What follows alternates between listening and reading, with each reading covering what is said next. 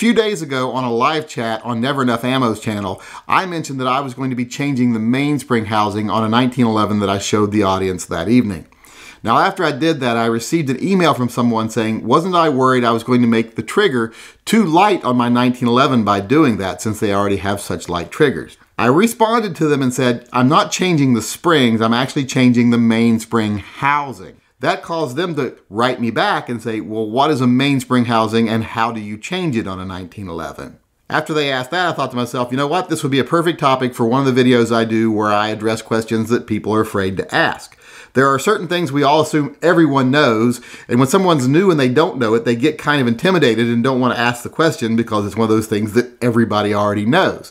So I thought I would address what the mainspring housing is on the 1911 today and how to change it, because it's really simple. The mainspring housing is the little piece inserted into the backstrap here right below the grip safety. This is what it looks like right here. Now this one has a magwell attached to it, but you still get the idea. What it does is it just holds the spring that powers the hammer. You can change this part without changing the spring, and that'll have no effect on the actual weight of the hammer pull. It just changes out this piece in the back of the gun. The one in here now is made of G10 material, and it actually goes down and forms a magwell, or a pseudo magwell, I like to call it, with these grips. I do not like this. I don't like the pseudo magwell, so I'm going to be changing it out with that stainless steel backstrap that has an actual magwell on it. And while I'm at it, I'm also going to be changing the grips. I'm going to be changing them to these VZ grips right here that I think will look really good with the gun. So while we're changing the mainspring housing, we'll also change the grips. Now, the first thing I want to do is remove the grips. Now, sometimes you don't even have to remove the grips to change a mainspring housing, because the grips are cut with a little notch right here that exposes the pin you'll need to get to, but these ones cover it because they are kind of a pseudo magwell. Okay, right here is the pin we're going to have to get to.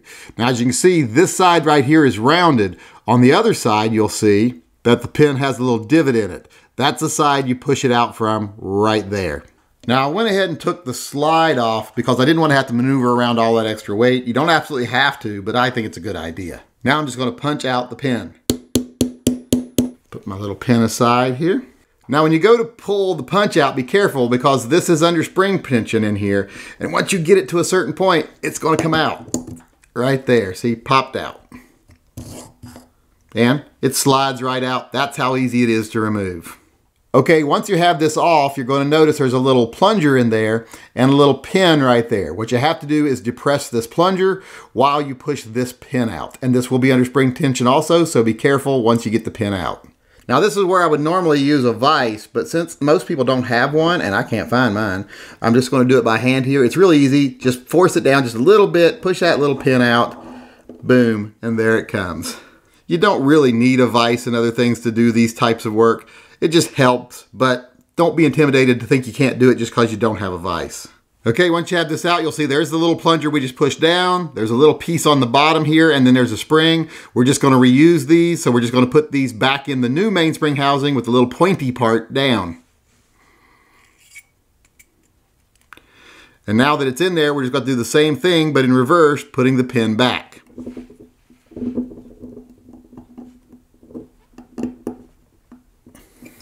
And there we go. It's back in there. Really easy to do.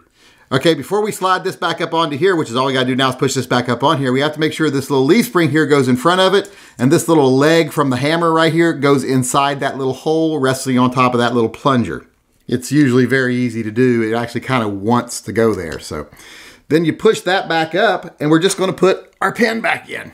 All right, once you have that in there, you just need to put the pin back in. You can just push this down on a table and then start your little pin. Okay, it is in there. Now we just have to tap it the rest of the way in. All right, it's in there. Now we just have to check and see if things work. Kind of just push this hammer back, put your thumb on it, pull the trigger, and yep, it goes forward, so this works. Now we'll just spray a little oil on here and then wipe it down, get it good and clean under where the grips are going to go. Like I've said 100 times, always clean before you put the new grips on there. You don't want to trap foreign matter under your new grips. And now let's put the new grips back on. I hope these look good. They cost me like 80 bucks, but they're really well made. Wasn't crazy about the thumb relief here for the mag catch, but you know, They didn't have it without it, so you do what you got to do. Okay, they're on there, so let's get the gun put back together.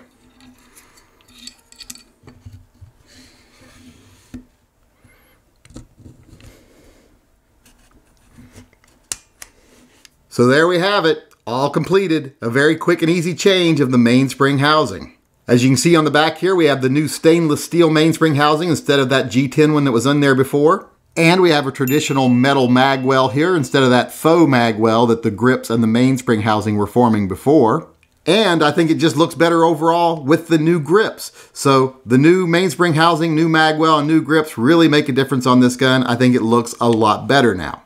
So there you have it. You can see that's a very easy change. If you're someone that gets intimidated by doing little changes like this, don't be intimidated, because things like this are actually very easy to do.